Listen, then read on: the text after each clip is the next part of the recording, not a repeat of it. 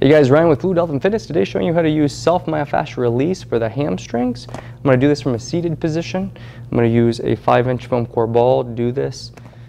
Again, we're going to be using a pressure inhibition into a pin and stretch technique. Pretty simple stuff. You do have 3 heads to your hamstrings, outer and inner, or lateral, medial, bicep femoris on the outside, membranosus and tendinosus on the inside.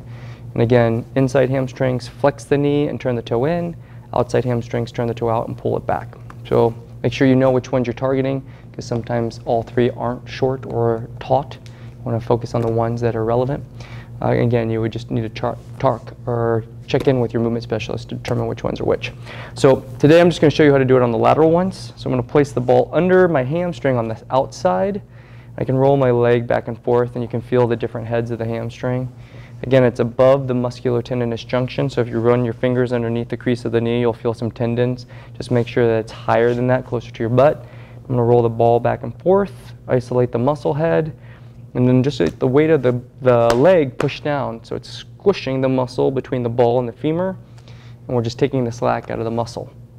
Shouldn't take very long, but that pressure into the muscle is going to tension your tendons. In the tendon, there are receptors or nervous system receptors.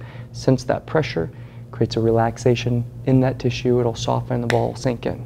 It's called a passive inhibition. Once you get there, you can let it sink and sit there for a little bit.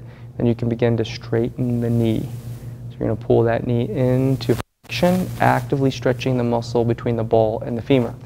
It's called a pin and stretch, or an active stretch inhibition.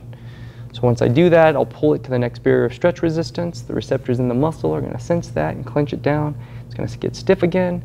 It's the nervous system stretch resistance. It's going to soften again. Ball will sink in. Once you get to that point, get some pressure on those collagens, you can stretch it a little bit deeper, straightening the knee. If I'm on the lateral side, my toe is pointed in, so we can isolate the, again, bicep femoris, the outside hamstring head. And you can go through multiple rounds of that. Doesn't take a lot of time. You can do that 2 or 3 times. Pressure inhibition, wait for it to sink, stretch through it, pressure inhibition, so on. And again, pretty simple stuff, but it should increase your knee extension and your hip flexion. So you should have a better range of motion for overall limb advancement. Any questions on any of this, admin@fluidhealthandfitness.com. But again, self-myofascial release or passive to active inhibition.